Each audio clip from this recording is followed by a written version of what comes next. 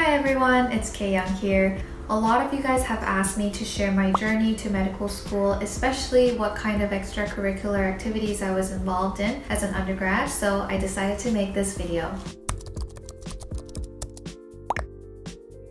And before I start, I just want to make it clear that the reason I'm sharing this is by no means to say that this is what you have to do to get into medical school. I'm sharing it just to show that this was my own path among many others out there. And I hope you find your own path and not feel like you have to fit into someone else's mold because you're a unique person with your own gifts, interests, and passion. But an important thing is to do something with your passion. How can you dive into it more? How can you make a difference in your community with your passion? For me, I'm really passionate about art, so I organized an art exhibit to raise awareness of environmental issues, and I volunteered in an organization that uses art as a tool to communicate with people with special needs, which I'll talk more about in depth later. So what can you do in your given environment with the gifts that you have? This is also important in terms of medical school applications because there are going to be so many people with the same hobby and interest as you. So you'll have to do something extra to stand out and show that you are indeed passionate about that through action. So with that said, I'll break this down into categories: service and volunteer, leadership and teamwork, and my work experience. So starting with service and volunteer, I volunteered at my local hospital from grade 11 to first year of university. It's a small hospital in a rural town where I grew up, and because of that, I got to help wherever the help was needed. My main position, and also my longest position, was the one-on-one visitor for seniors. So I visited them, talk and play games with them, help them with meals, and occasionally put on a piano performance for them. And besides that, I also got to help in the ER with organizing materials, making sure that all the necessary supplies were stocked in each room, and in pharmacy where I helped with packaging pills, at the front desk directing people to the right places, and I helped with other miscellaneous tasks like creating charts for a staff meeting. And because I volunteered for a long time in various departments, I have built a close relationship with my volunteer coordinator at the time, and she even arranged for me to watch an operation in the OR through the glass window because she knew that I was interested in going into the medical field, and that was such a cool experience. Unlike American medical schools, Canadian medical schools don't require shadowing as part of the application, and I believe shadowing is actually not recommended in Canada because of confidentiality issues, so shadowing opportunities are not very common. So depending on where you are and where you're planning on applying to, this might be good to keep in mind. Next is SMILE program, which stands for Sensory Motor Instructional Leadership Experience, and I did this for 2.5 years in undergrad. And this was such an amazing experience. I worked closely with a child with Down syndrome every week, and we did so many fun activities together. And volunteers like myself planned these activities that were tailored to the participants' capabilities and interests. So these were fun activities, but they were also meant to improve their social, cognitive, and physical abilities through activities like playing in the gym with other kids, swimming, reading books, drawing, dancing, and playing music. This is definitely one of the most meaningful and memorable experiences I had in undergrad. It was more than just a volunteer-participant relationship, but over time we formed a strong bond that resembled more of a friendship, and we grew together as we learned more about each other. And this experience taught me how to communicate and connect with people with different abilities. Next, I was involved with Alexander Society of Inclusive Arts, which is a nonprofit organization that provides people with intellectual disabilities with opportunities to learn through creative activities like art, drama, music, and dancing. This was similar to SMILE in that I was paired up with a youth participant and helped them with these activities while building a friendship. This taught me that art, which has been my hobby all my life, could be more than just a personal hobby, but a tool for communication as it allows for free expression of thoughts, ideas, and emotions, and we could connect regardless of our abilities and backgrounds. And for the last one in this category, I tutored English to a Syrian refugee family for 2 summers in undergrad. I helped them reinforce what they learned in class, practice conversation skills, and learn new words and phrases.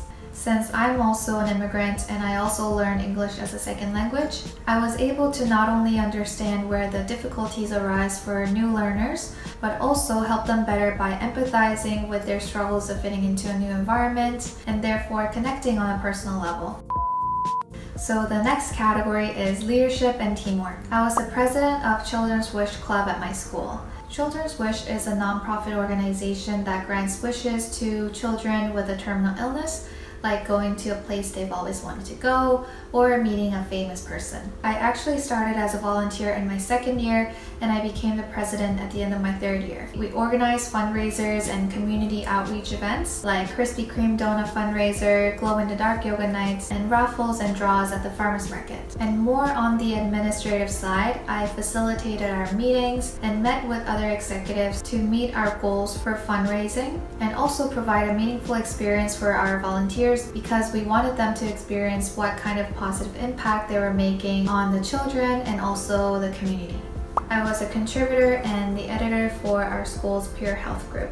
We worked with the school medical clinic and we produced monthly newsletters containing health information such as safe alcohol consumption, seasonal affective disorder, opioids and naloxone, as well as resources to help students. With the information and resources that everyone contributed, I compiled them and designed into newsletters, and we distributed them throughout the campus. Next, I was an executive at my school's biology society as a banquet chair for 2 years. My main role was to organize and facilitate the end of the year banquet, but there were other responsibilities that all of the executives shared, such as academic help sessions, clothing sales, documentary screening, and other various social events. It was really fun working with other executives and planning events and meeting other students in my cohort as well as in other years. What I learned from these leadership and teamwork activities is the power of having a shared vision, highlighting the strengths that each of us have to create a synergistic effect and achieve a greater goal,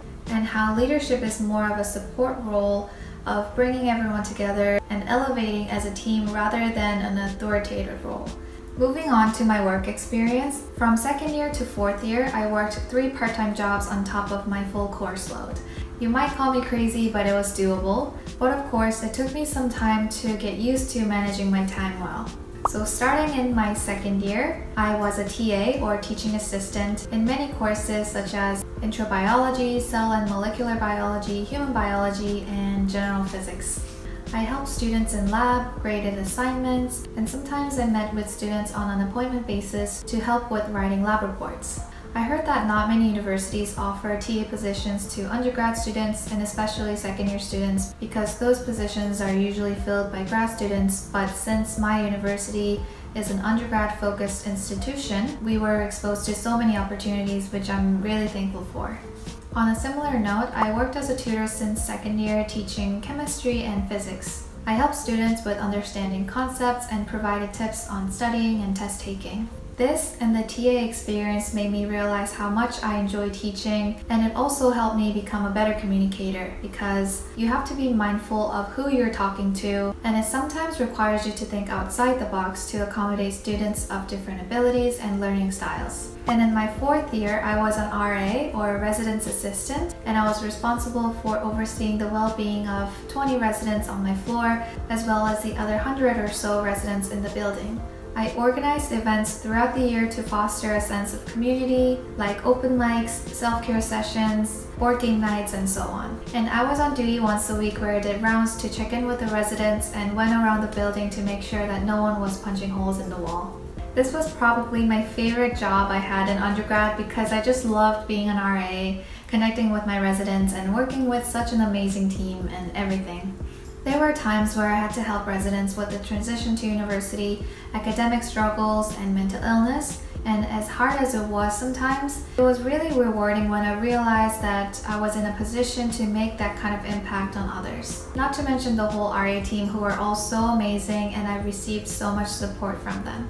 I also worked as a front desk assistant at the school library for 3 years, where I helped patrons with information retrieval from the library, finding resources, room booking, book loans, and so on. When it wasn't as busy at the library, I was allowed to read for my classes or grade assignments for my TA job, so this was a good way to multitask. Lastly, I worked as a research assistant at the Environmental Science Center since the summer after my first year, and I continued with environmental research throughout my undergrad. I know that a lot of people think that they need medicine or health-related research for med school, but I want you guys to know that that is not the only option, but rather there are so many possibilities that you can take, so follow your true interest and passion. I did my honors on the effects of BPA on development and epigenetics of snapdragons, and from that experience, I was able to understand health in the context of the environment and other interrelated issues like sustainability and water. There's so much I want to talk about with regards to research and the connection between environment and health, so I might make it a separate video. Let me know if you guys would like to see it. Quite a few guys have asked me how I managed my time during my undergrad, and my piece of advice is do not bite more than you can chew. As my mom always says, it's about choosing and focusing. Don't spread yourself thin, but choose what truly interests you and motivates you. Find what makes you excited, and dedicate time and effort and really make something out of them. To make it work, what was important for me was to plan ahead and prioritize. At the start of the semester, I always made a term schedule as well as monthly, weekly, and daily agenda to keep track of meetings, events, and what tests and major papers were coming up so I could spread them out evenly to prevent myself from burning out. If I had a test coming up, I would usually start preparing at least a week in advance and broke it down into smaller tasks so I didn't feel overwhelmed. Breaking down into smaller chunks made me feel more in control of the things rather than being chased by deadlines. And it allowed me to make a small progress with a given time, so I felt less stressed as a result. And I learned that I'm most productive when I'm decently busy but not too busy, so it was good to find where that fine line was. Also, self-care was important. I made sure to put some time aside to relax and hang out with friends because mental health is important, and I believe that university experience is meant to be fun and meaningful and not just jam-packed with academics and extracurriculars. I really enjoyed my time in undergrad, so I hope you guys do too.